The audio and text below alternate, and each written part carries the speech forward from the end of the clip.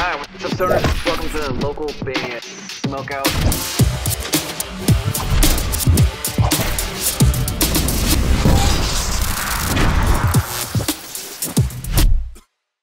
There we go. Everybody's here. The party is all here. Ladies and gentlemen, the Mendenhall Experiment!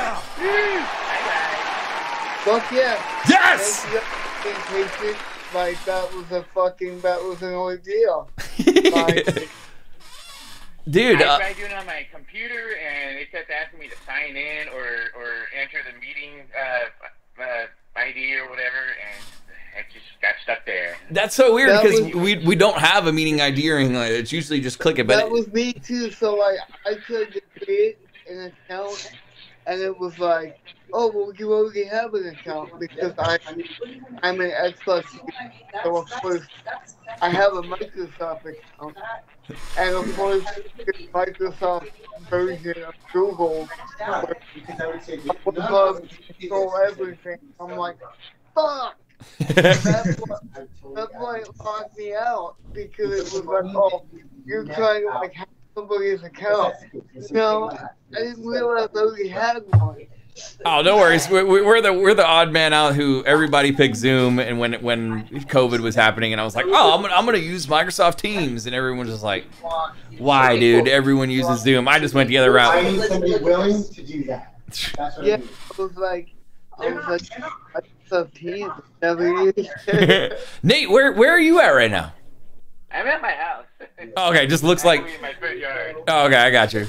Well, fellas, I appreciate you joining. Spaz helped set this up, so thank you, Spaz. But the Mind Over Matter experience is so impactful. And I know that you guys have overcome serious. There's a lot of background noise, but I know that you guys have overcome just serious conditions to get where you are in your musical career.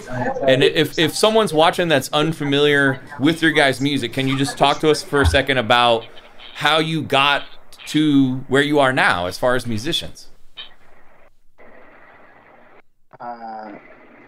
Nate, you wanna go first? It's all you, man. Like, you are the... I think it's like, you know, growing up, I always realized I had like a really unique story, and I knew that I wanted to pursue music as a career. And initially, I thought it wouldn't be possible for me, so I was trying to be a record producer, make records in Hollywood and the whole thing. And then that kind of naturally fell away, and I went back to playing music, playing guitar.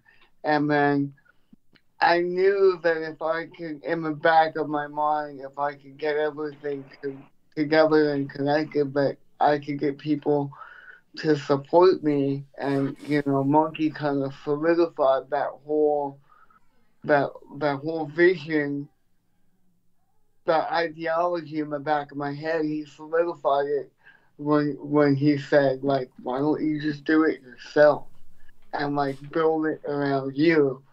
So that's what I did. And like, How'd you find Nate? Like, how we got where we are is just 10 years of playing shows, hard work, and Yeah, Brandon and I actually met at a show that we played together. I was in a different band. I was in this band called Opera of the Damned. We were kind of a shock rock kind of band, like Alice Cooper, you know, vein. Cool. And we got introduced that night. It was his 30th birthday.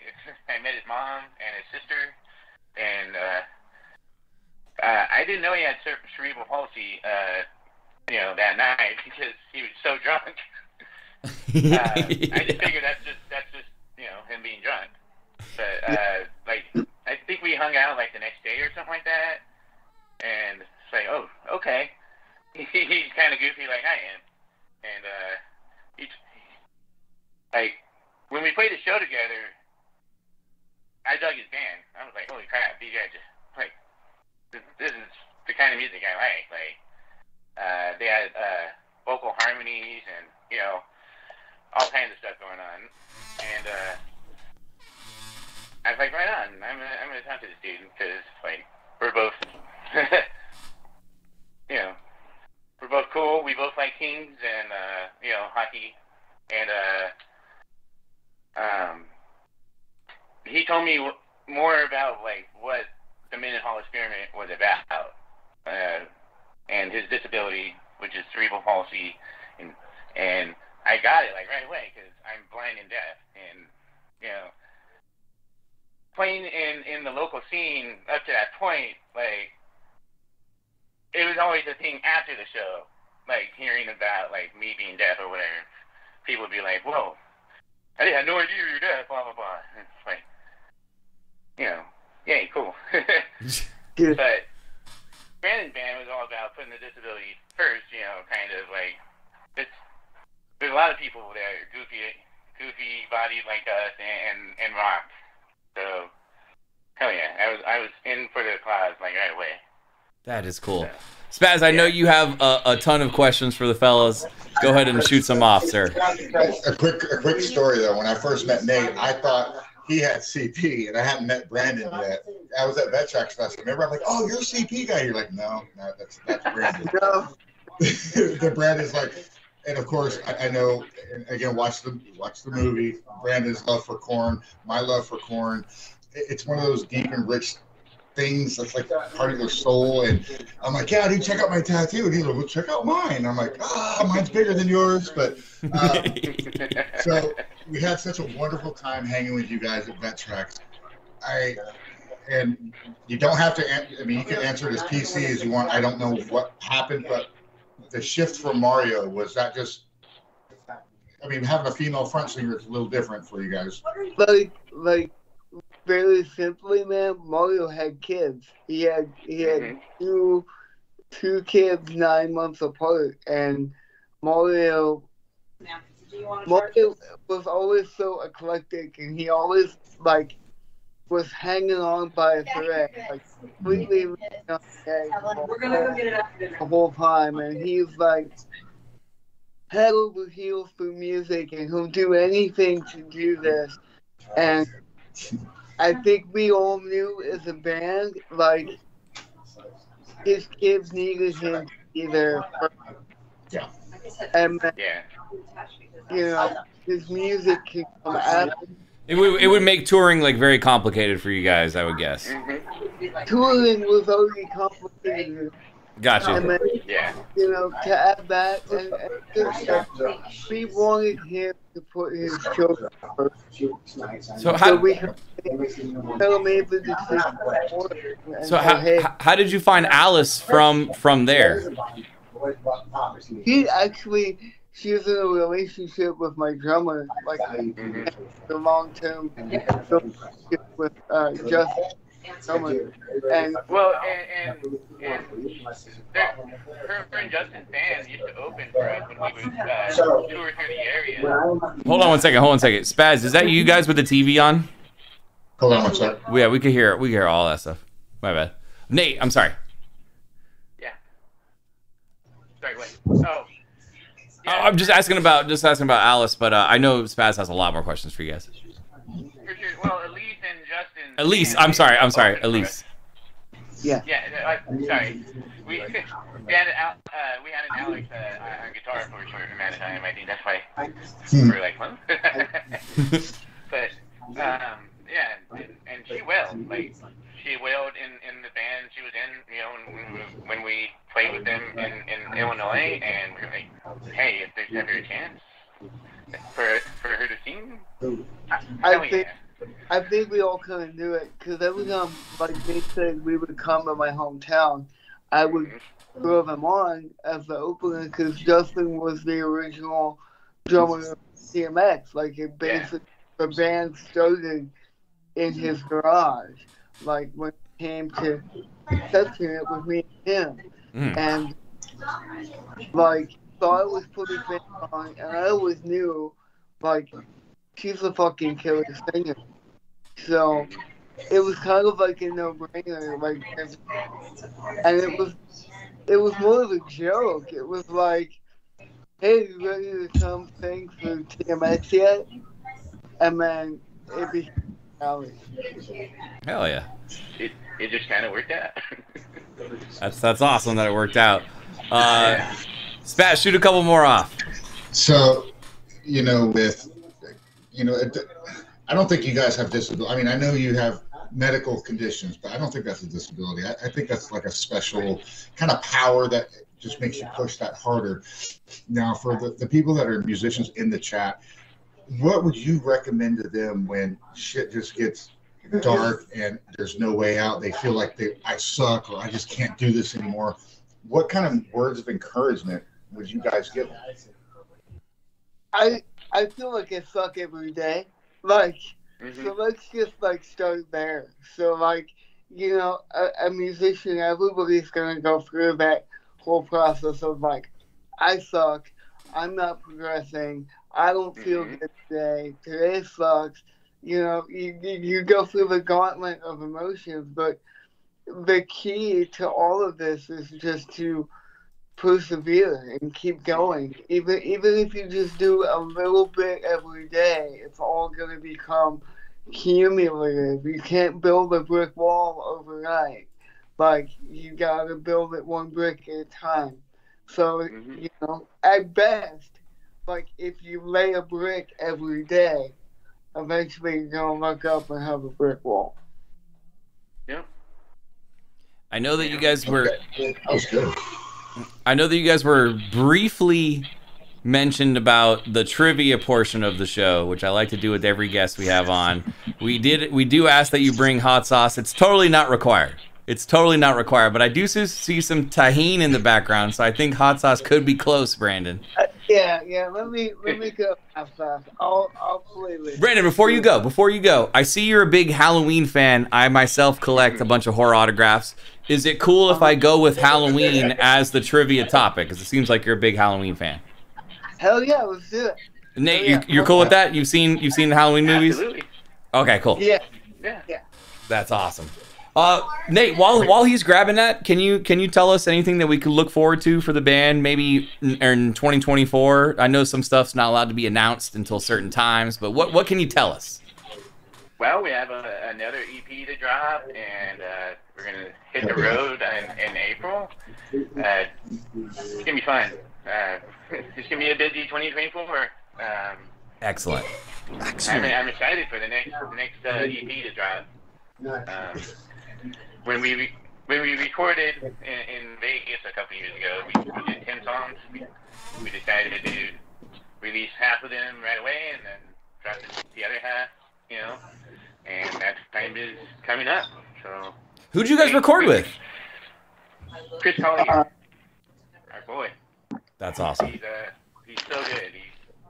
He's just blowing up. Like, oh yeah. I remember when we did the first EP with him. Like, he was on his way up, and now he's just so busy now. And, the price is a little more expensive now, you could say. Yeah, no, it's crazy. God, he's so good. Like, definitely, they went up. But, you know, that was good for it. And, What- like, with Chris, the entire experience is, like, you know, he works quick. He knows exactly what I want and need as a guitar player. And, like, he's like, the sixth member of the band. Like, I come in with the idea of the band. We come in with basically full pre-pro songs, and then he goes, okay, we can do X, Y, and Z and make it cooler. And that's it. And he does. That's awesome. What hot sauce did you grab? I got some blueberry hellfire hot sauce right here. This is probably gonna kill me, but it's super good. It's the Roscoe chicken and waffle. I hope it burns your ass. It's the Reaper one? The Reaper. Okay. I didn't now I know you're serious. I got about 7 hot sauce right here. I'm gonna grab a hotter one. Brandon, don't fuck around, man. I see that. I see that. Hey, is that some influence? So I'm gonna go with my Scorpion Reaper sauce right here. Ancho Mansala Scorpion Reaper. But to do it, we're gonna do some trivia about the original Halloween movie, the very, very first one. Whether or not you get the trivia right or wrong, I'm gonna do the hot sauce. But if you get it wrong, just take a little quick swig with me. All right, All right, Or you here can we take go. a spaz swig. It takes like 3 seconds. You just gotta. Those are the rough ones. Don't do that. You'll be. This interview will be over quick. Yeah, this doesn't have like a drippy thing on it. It's Just give a little toop, a little toop. Anyway, in Halloween, I need you to. Now these are hard because my job is to stump you. What is the name of the drug that Dr. Loomis tells the nurse to put Michael on when they take him in front of the judge? Solazine. That is correct! Oh, come on. Damn it! You've seen that movie a bunch. That is a hard one. All I have is beer, so. Cheers, cheers. Damn it. You could like ask what street it was on or something. Oh, it's hot. You gotta come on, BG. You gotta get him. Oh, it's hot. It's hot. Just when you guys perform, does Elise play the songs that Mario did, or do you guys just kind of do like all new song set? We do both records. That's cool. We do the whole thing. I know I'm not supposed to ask too much about it, but I would like to ask one question about just your experience of working with Korn in general. Oh, dude, of course. I just said like super personal. Yeah. We'll leave that. Yeah. But yeah, what was it like? I mean, how was that all arranged? Did he just feel your story and did you like how was that set up? Well, I've had a long-standing friendship with Korn since I was like beginning at the age of 19 when I met them at one of their shows because I have a giant Korn tattoo across my shoulder blades, like Eric said, right? So like I would go to the shows and I would show up at like 2:30, 3 o'clock in the afternoon and hang out by the back gate by the buses trying to meet them. Well, it was about my 9th show, I think, of trying to meet them. I was at where the buses pull me into this giant arena, like in Peoria, Illinois, and I got there before the band showed up. So I'm standing on the corner, and the buses are coming down the street, and they round the corner that I'm standing on and pull me into the arena. Well, back then I'd always not have a shirt on to rock the Korn tattoo. I was fucking 19. So like I was trying to be cool and show it off. Well, as they came around the corner, Monkey and Head just happened to be sitting in the front of the bus, and they saw my ink from the window, and they sent their crew guy out to go grab me off the floor. And that's what they did. They grabbed me, and they threw me in the fucking green room with the band. And I was just like, imagine a 15-year-old girl meeting Nick Carter from a Backstreet Boys. Completely fucking. You were wet. I was like, they literally took me out of the room for a second, and then I went back in. It was totally hard to, because it happened. It finally happened exactly how I thought it was going to happen in my mind. That is so cool. It happened, and then like after that, we just kept in contact, man, via emails and stuff. And the movie connection came about because the guy who directed the film, Sebastian Paquette, me and him became best friends like through Korn 15 years prior to actually filming the movie.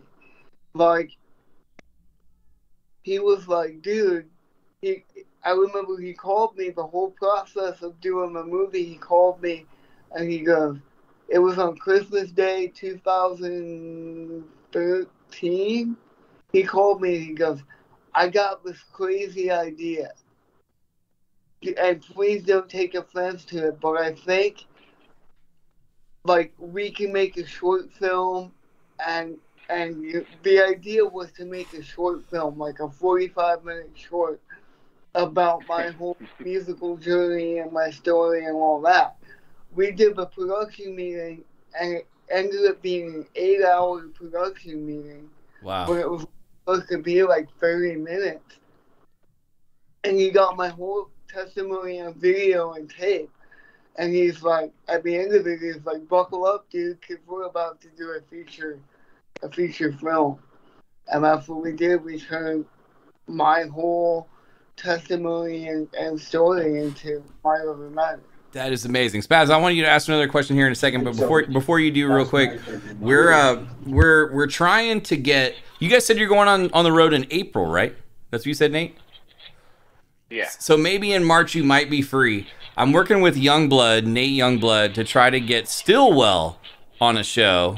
Obviously, Fieldy's side band. Maybe if you guys are free, you could play that show also.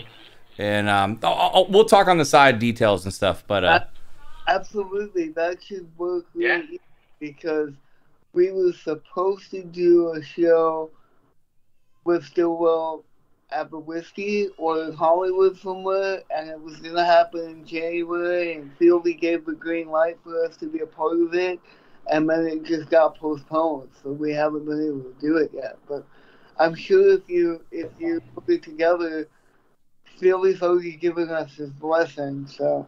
Cool. Hell yeah. For it.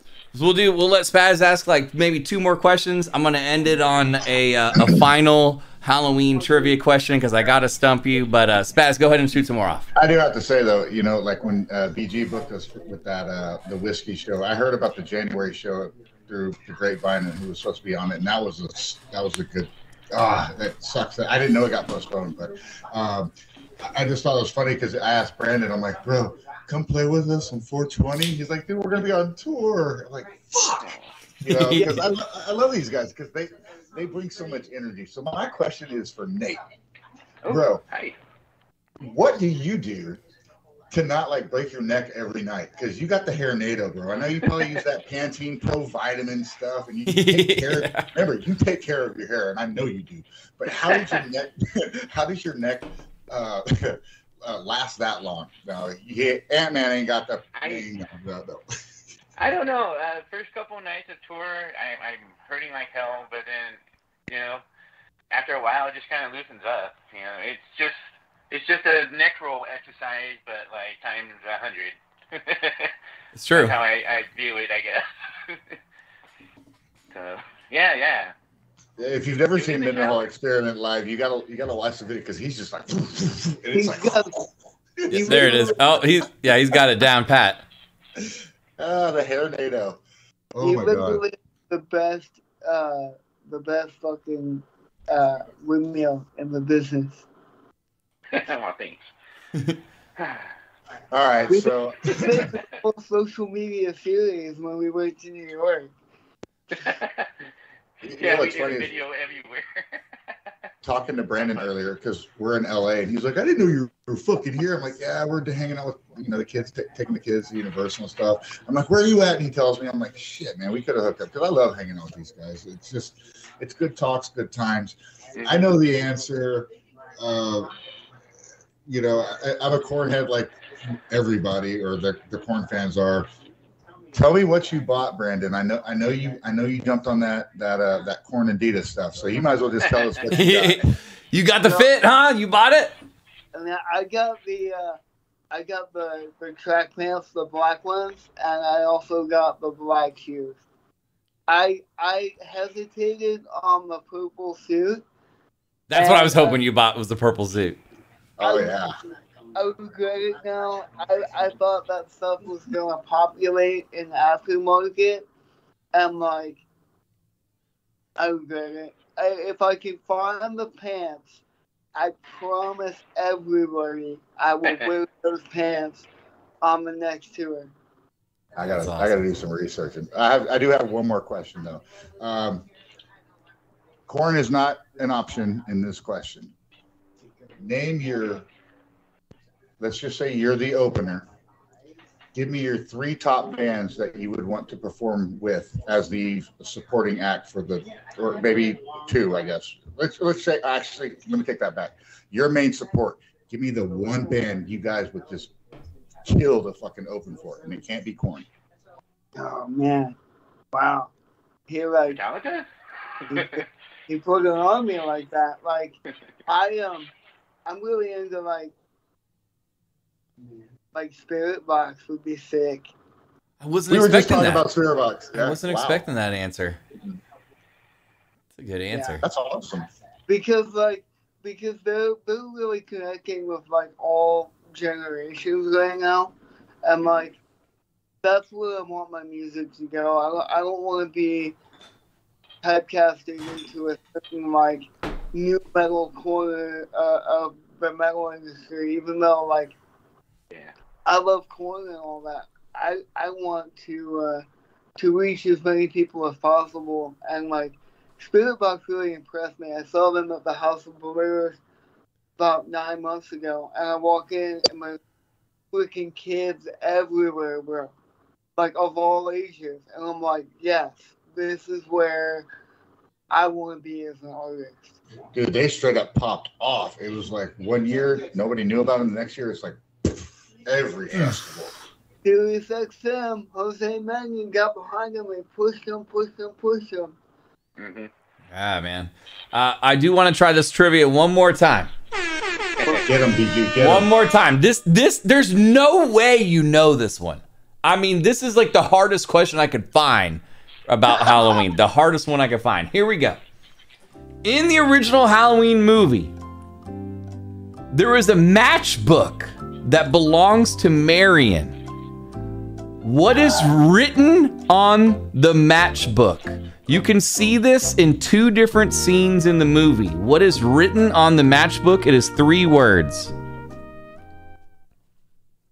It's either from a hotel or it's from a bar, but I do not remember what it's called.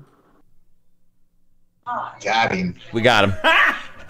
Got him! But yeah, totally got me. This time I'm going with the ghostly, it's just called ghostly garlic right here. Cheers. Oh man, that was a good one. Ooh. That was a lot, dude. Be careful. You should mix it with beer. It probably tastes really good. That's the one thing I've learned with having to help doing co-hosting, and when I got like bottles everywhere, and I'm mixing them with my beer. And next thing I've drank like two hot sauce bottles. I'm like, oh. Brandon, while you're suffering, please plug and promote anything you want. Wait, so what was the answer, bro? Oh, I'm sorry. The answer was you're probably like, oh, what the? Why is he? Rabbit in Red. Damn it! You knew that? Fucking knew, like, oh! Rabbit in Red is the answer. I couldn't think of it, but I knew exactly what you were talking about. You have seen it a bunch, but yeah, go ahead and plug and promote anything while you're suffering on the hot sauce. Well, I mean, if you haven't heard, if anybody hasn't heard the new record, Against All Odds, featuring Chris Gozo from Suicide Silence, please go to your favorite streaming platform, stream the album. We jammed it earlier today, actually. Go to YouTube, check out the video, share it with your friends.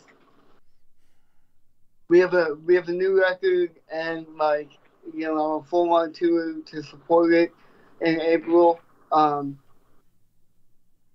Don't have an official title for the album yet. I think I know what it's gonna be, but not gonna announce it because I haven't cleared it with the entire band yet.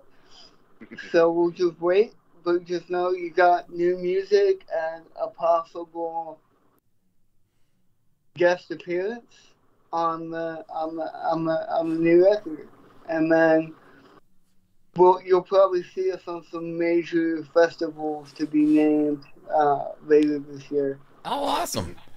That is great some news. rumblings of like a return to incarceration and stuff like that. So hell yeah.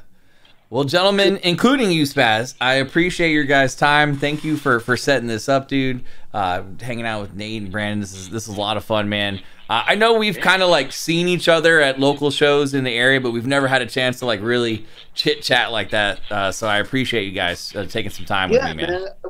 Dude, anytime, man. Likewise, brother. Like we've never really connected. We've been close, like in my in the same circle and stuff. So like, but we've never like. I'm like, how come we never get asked to be on Smokeout stuff? Now you could say you've been smoked out, and I was able to stump you on your favorite film. Now you can tell everyone that. I am so mad that you got me on that question because I can literally see it in my brain, and I was like, I don't remember what the name. I feel like I've seen that movie like 100 times, and I didn't know anything about the Rabbit in Red question. It's the Rabbit in Red Inn. Remember this thing was the hotel or a bar? It was the Rabbit in Red Inn. And that's where they get the matchbook. And it appears twice. It appears in the car when they pull up and they realize that he escaped. And then it appears again in like a cutaway shot when they find like the dead body from the guy in the tow truck where he gets the actual jumpsuit. Yeah. And then you see the matchbook on the ground. Oh yeah. Well, this was fun, guys. I appreciate you again taking some time. Stay safe on the road when it comes to April. Please let us know when you've announced the name of the record and all the release dates and stuff and the other feature you have, so we can do our part on our end and promote any way we can. But you guys were awesome, man. Thank you so much. Yeah, thank you guys for asking us to be a part of it, and thank you for being guys. Hell yeah. Love you guys, man. Thank you again. It's so awesome to talk to you and actually see you. I wish we could meet up, but maybe we'll catch you around after tour. I wish you would have played with us, but there's always another day. So just keep fucking kicking ass and don't fucking take anything for granted or wooden nickels, and fuck everybody else. Just do your thing. You guys are killer. Your music is amazing. BG, touch base with me on that Stillwell show. Yeah, I will. I'll link up with Nate and see if we can set up. They're not confirmed yet, but he's working on it. It's looking good. If you can nail it down, just know that we have a couple of members out of state, but if you can nail that down, that's worth it to get the band here. Cool. Yeah. We should know more in the next like 2 weeks, so it'll be at least a 3-month notice. Cool. Hell yeah. Spaz, enjoy Universal and Mario World and all that fun stuff. Ladies and gentlemen, Failure by Proxy and the Mendenhall Experiment!